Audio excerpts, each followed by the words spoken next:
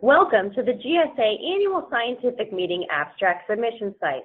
In this tutorial, you'll learn how to submit your symposium in 7 easy steps using our new online submission site, Cadmium CD.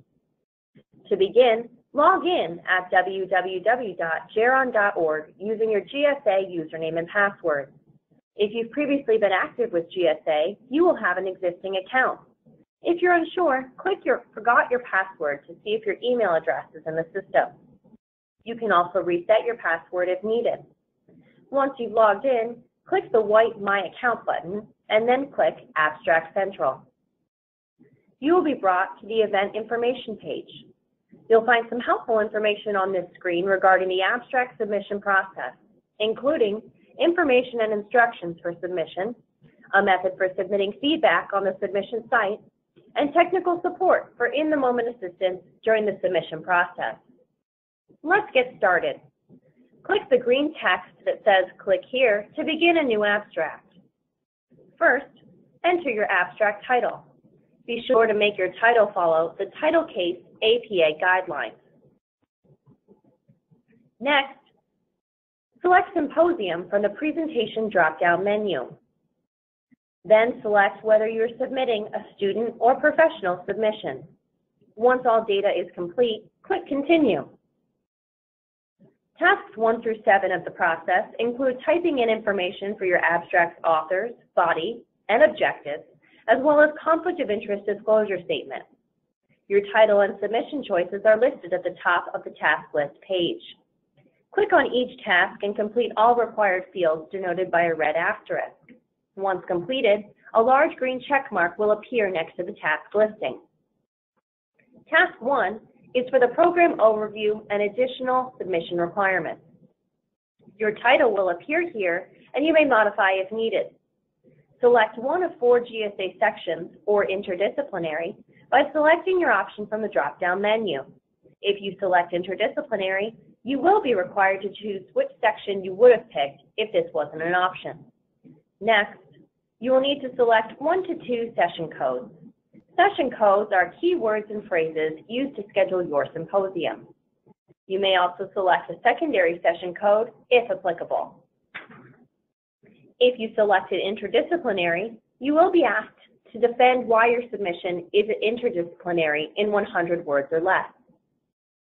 The final step in this task is the program overview.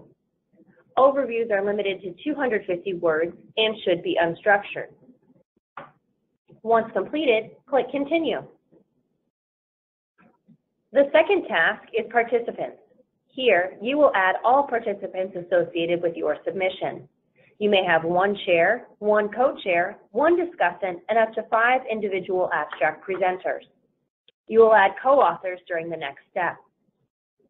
Once you've logged in and started an abstract submission from your account, you are unable to change the fact that you will be the person receiving all communications about the abstract. You may delete your name from the participant list and can designate another individual as chair, but you will still receive the communications regarding the abstract as the individual submitting. To add a participant, enter their name and email address, select their role, and click Add Author. Once an author has been added, you can complete their profile by clicking on their name, or ask them to do so by clicking on the blue speech bubble. To finalize their profile, you will need to upload the participant's CV. Once their profile is complete, a green check mark will appear next to their name. To remove a participant, click the trash can icon next to the number adjacent to the individual you would like to delete. You may change the order of the participants by using the arrow button next to the author's name. Once you've completed adding all participants to the abstract, click Save Authors. Task 3 is entering information for the individual symposium abstract. If you would like the first author of an abstract to enter the abstract, click the blue speech bubble next to their name, and an automatic message will be sent. To enter the abstract yourself, click the author's name. Enter the details of the abstract body and up to 7 co-authors, following the exact format listed. Up to 7 co-authors can be added by entering their name, degree, affiliation, city, state, country, and email. All fields are required for each co-author in the exact format indicated.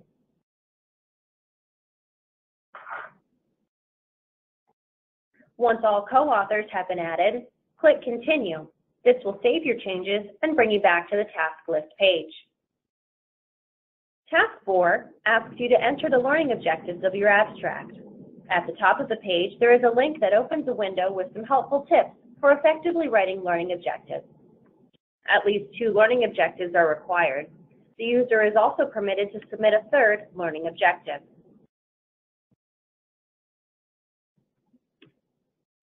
After learning objectives have been inputted, click Continue to save your changes and return to the task list page.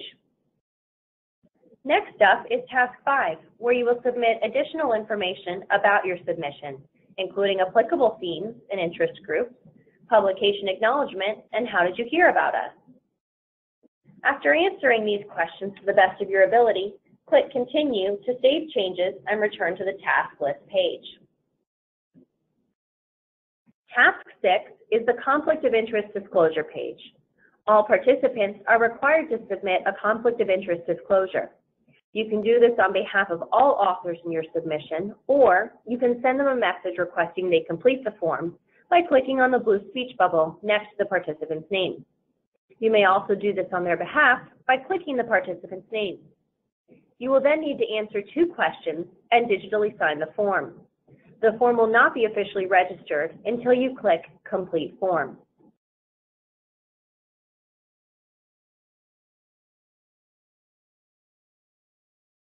The final step, Task 7, is payment for submission. The top of this page outlines the pricing scheme and GSA's non-refundable policy regarding submission fees. Once all payment information is entered, click Submit Payment. Once this is done, your abstract will be submitted. Please review carefully as edits cannot be made after the submission deadline. Payment can be made using your credit card. We accept Discover, Visa, MasterCard, and American Express.